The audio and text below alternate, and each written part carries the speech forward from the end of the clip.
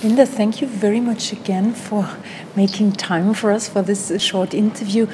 Would you mind introducing yourself in a couple of words, please? Sure. My name is Linda Drake. I'm a court reporter in the United States. Great. Linda, what does that mean, a court reporter? A court reporter in the United States works both in court and in private offices. In our court system, when somebody files a lawsuit, both parties can find out about each other's claims in what's called a deposition. So that's what takes place usually in a lawyer's office.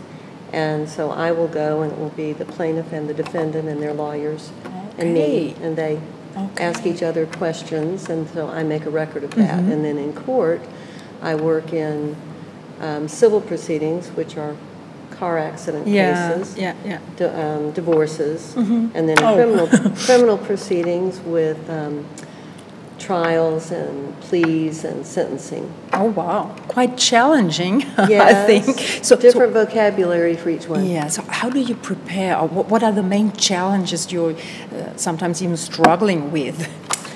Well, you have to always be prepared for the whatever happens. So the unexpected. There's really, unless you know exactly what you're going into, and then you can prepare. So I'm currently working in a criminal case that involves the death penalty. Oh, gosh. So 4 defendants. And so I've gathered a lot of material about death penalty decisions and the different names. And there are a lot of different things in the United States. I'm sure you've heard about Miranda warnings, where you have the right to remain silent. So you have to know those particular names of those cases and put in your dictionary so that you're not hit. Yeah, sure. But what are the main skills you would recommend to other people to acquire? You told me that you were even certified in Georgia. It was quite early that you were able to get a certification. Yes. In 1982, I was certified by taking a test that had 3 different parts. A question and answer section, a jury charge, and literary. And then you have, and it's all. They also have a spelling test and a little test about laws in Georgia.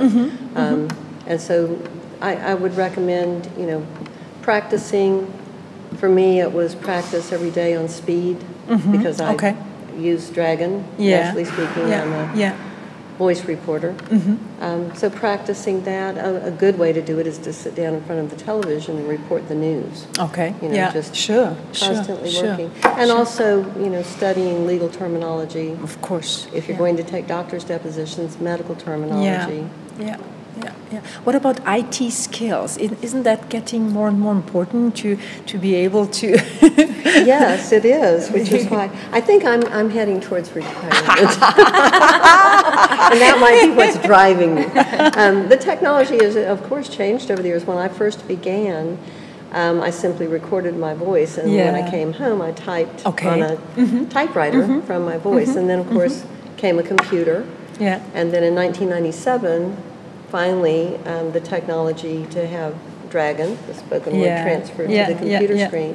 And it was very fragile then. So I've been from Dragon 1 to Dragon 15. Oh, wow. So yes, it has changed. Well, and now, of course, I always have used cassette tapes. And I still use them in particular instances. I work in a large room, and so I have a big recorder, and I still use those tapes. Somebody asked me the other day, he came in and he picked up my tape and said, "Is that an 80s mixtape?" And I said, "No, that's my work." But, of course, we've begun to use digital recording. In a lot of the courtrooms in my courthouse, they have installed digital, and it's not working very well at the moment, which is why I still rely on my cassette tapes. But I also have a small digital recorder. So I make a recording on my computer, and I have my digital recorder, and I have my tape. So hopefully, one of these should work. I'm protecting the record. Wonderful. Linda, what about the payment system? Because many colleagues in Europe, they are not directly paid, but via agencies, Yes. What's the situation in Georgia? The same? The same. Well, for me, I owned my own firm Okay. For 28 years. So I was in charge of billing and collecting. And I had a couple of reporters working with me, and so, you know, I collected everything and then paid them as subcontractors. Over 28 years, I've probably had maybe 5 attorneys that have not ever paid me. One went to prison owing me $3,000. Oh gosh! You know, shame. It's what happens sometimes. But now working for the court system, I'm paid a daily rate. Okay. And then whatever criminal transcripts I produce, I'm paid also by the county. But any private transcript, well, civil. So if I'm in say a domestic case, then those attorneys are responsible to pay me. So far, I bill them and they pay. I see. So I haven't had. I did work for one agency, and got paid fairly regularly. So I know a lot of people have trouble getting paid when the attorneys don't pay, and then, you know, the cash flow can be difficult. Exactly. So obviously also resilience and stress management are skills you need in that business, right?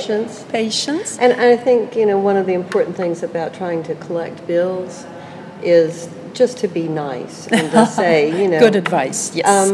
Because there's no point in getting angry with anybody, and the more upset you get, the more determined they are not to pay. I recently had one attorney who owed me some money and just simply told me, I don't have the money to pay you. Okay. And I said, but I need to get paid. And so we went back and forth, and finally I had no alternative. I sued him. Okay, sure. Yeah. Which cost me more money to sue him, and, you know, time off from work to go to the hearing, in which he said, I can't pay you. I have no money. And so we ended up settling. He paid me a certain amount, which was far less than I wanted, but it was better to take the money and just go on with my life than to worry with him anymore. And I tried to remain nice throughout. I would never tell him exactly what I thought.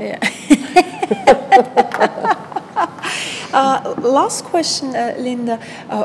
Would you be ready and willing to share your knowledge with our project and your colleagues all over the world? Would you be even ready to, let's say, contribute to training materials? Sure, if I can.